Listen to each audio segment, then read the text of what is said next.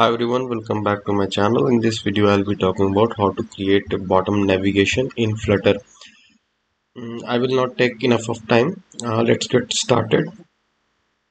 So for this, there is no package used because this is the property of scaffold. This is my home screen and it is stateful kind of widget.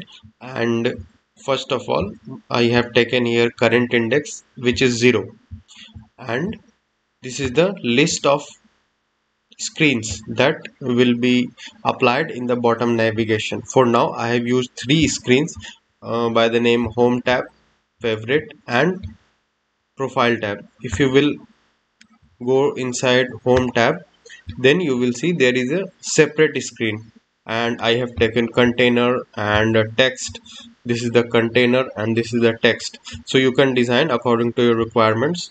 So for now there are three screens that I am using for now, and I have put it inside tabs list, which will take a widget kind of list. So these all are widgets.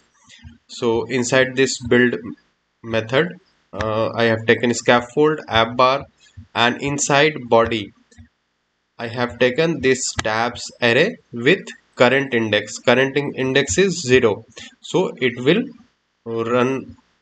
show home tab, home screen, because current index is 0 when we will run the app for the first time.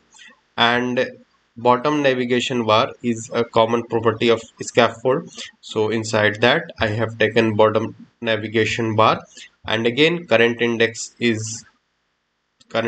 which is 0, and on tap, whenever I will tap on these buttons like favorite, then index value will be changed.